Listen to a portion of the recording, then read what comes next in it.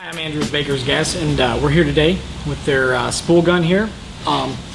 So what we're going to do, they gave us a demo on this unit, so in this video we're going to go over setup. We're going to hook it up to our 235.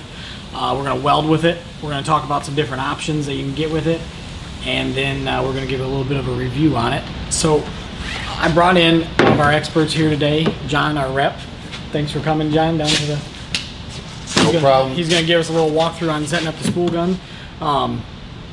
So let's jump into it here. No problem, let's do it. So when the spool gun comes, first thing out of the package, the gooseneck will not be installed on the gun itself. So inside the box, it'll look like this. So ultimately what you're going to do is pull the gooseneck out of the package, hook it up here, and then just thread the fitting on. Sometimes you got to hold it a little bit, but make sure you run the correct diameter tip. It is a thread-on style nozzle. It is a threaded tip. We're going to run 0.35 diameter wire today, and here is basically an 0.35 tip. Perfect. So now, just what I wanted to show to you real quick was in the kit comes in this nice carrying case, but inside it's got all the placement holders. So it's got loop straps for the whip itself. The gun fits. It's got tip holder, nozzle, and diffuser holder, and a manual. Pretty cool. Pretty nice little setup. So perfect way to store your spool gun so it doesn't get damaged doing anything else. So first step is we want to hook the spool gun up to the machine. I'm going to have to disconnect my positive lead. This is running the standard MIG process, and you can leave the MIG gun connected, by the way. We just took it out of here to kind of make it easy to see what we're doing. I'm going to connect my lead from my spool gun to the positive. It's a twist lock. I'm going to connect my remote current or remote trigger lead voltage to the spool gun. I'm going to connect that, and then connect the gas line to the spool gun image on the front of the machine. On the back of the machine, because I can actually leave my standard MIG gun hooked up, I can actually leave my spool gun set up. So I'm gonna connect the gas line to the spool gun setting. To kind of, bring a little point out there, they could purchase another regulator if they wanted to have 2 cylinders set up ready to go at all times. Okay. So here's your cool. Now we're running pure argon, so tighten down there. Gas is on. So when I turn on the machine, the spool gun light will actually light up. So it recognizes that it's there? Recognizes that the spool gun you is can there. see we were running flux core, but spool gun came on. So flip over to the spool. There we go. Yep. So now we're on the aluminum setting in manual mode. And then when we open up the panel here, we actually have settings for a 4000 series and 5000 series aluminum. So this will run both? This will run both, okay. Yes. Very cool. So we're using a 0.35 diameter, 4000. So we're actually going to run a 4043 today.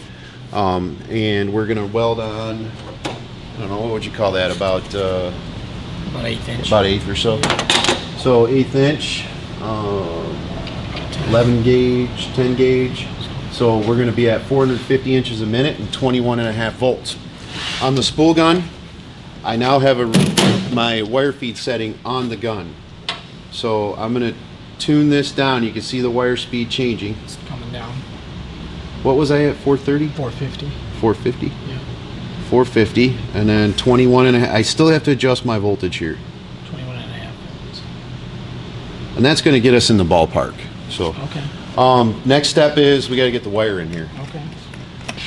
Can be a little tedious, but it can be done. So just want to be straightforward with everybody, and I think that's kind of the truth with any spool gun. Yeah.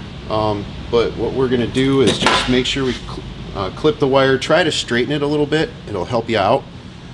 And I want the wire to feed off the bottom. So I'm going to come this way. Now see, this is different than competitor spool guns. They feed off the top, which is, in my opinion, is a little bit tougher to feed when you're trying to set it off. So now the wire's at the back of the drive roll. This is this takes the tension off the rollers. So I'm going to push that down, and I should be pretty close. So put this back on because this actually adds a tension to the spool to keep it from unraveling. 53-56 tends to have a little bit more spring to it. 40-43 is more of a softer wire. And you know what? Let's take this tip off just in case, Andrew. Okay. So you don't jam up. Yeah. And let's see if we got it. Yep, we're good. Perfect. And there we go.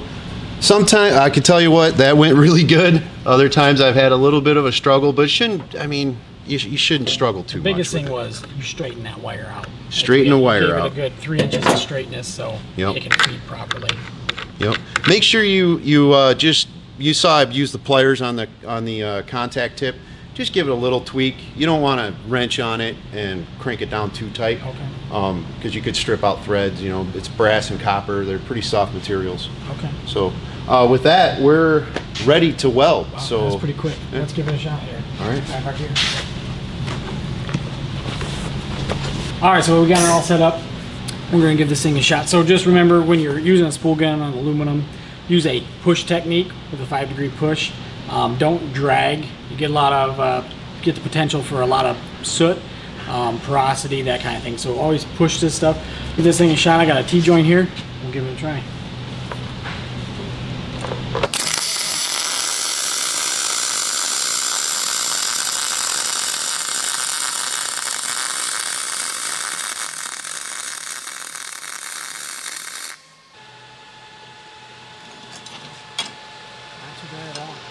Too bad. Really pretty nice. So I'm trying to think about some applications where this thing would come in handy. Boat docks come to mind, pontoon boats, aluminum ramps, railing, probably some stadium stairs. I've seen some bleachers that were bad. People needing a spool gun. Oh yeah, for that. bleachers like that does. Yeah. What would this? So now that you know, it's actually a really pretty nice spool gun. It's got a nice feel to it. Obviously, well, it's pretty nice. What's maximum thickness that we can run up to on this? So I've got customers running regularly 1/4 inch aluminum with it. Okay. I've gone as much as 1/2 inch. 1/2 inch, you're kind of pushing it, but we want to move up a diameter in wire to carry more amperage, get some more heat. Okay. So we go to an 0.45, and that larger diameter will just carry that much more amperage. Okay. So, and what machines will this fit at the Rebel series? So this particular gun is designed for the 285, EMP 285, the EM and EMP 235, and the EMP 205 AC/DC. Okay.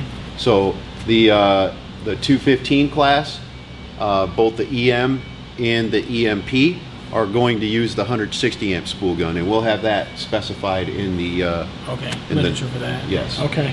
Very cool. I mean, all in all, that's a nice spool gun for what you're getting in the case. Everything's ready to rock. I mean, you saw setup time. It was perfect. So, what's the price point on this? It's about $350. Okay. Yeah. That ain't bad at all. Yeah. So, if you want to do an add-on for your EM 235, I think that'd be a great addition. Definitely. Throw that in a package. Heck yeah. Definitely. Cool. Well, thanks for coming down today. Show us up, John. I really appreciate it. No problem, man. Yeah. I'll let you beat it up now with, right, sounds good. with your thoughts and everything. Thank you. John's got. I'm going to throw out some bundles at you here and tell you what I did and didn't like about this thing. So I like it because it's versatile. It's got a short whip and it fits a multitude of machines. I mean, if you got small jobs to do, this is it. I don't like it because I just don't like spool guns in general. They're bulky, they're heavy, they're always pulling on you. Can't really get them in some tight maneuverable spots. But for what it is, and for jobs that are come up, breakages, things like that, it'd be perfect. So we're gonna put a bundle out there for 25 bucks. You get a spool of wire, extra nozzles, extra tips, and then a stainless steel wire brush comes along in that bundle. 25 bucks. So thanks for watching my video. Stay tuned for more videos, and post below videos you want to see. Whatever you guys want to see, put them down below and we'll see what we can do. So thanks again for watching.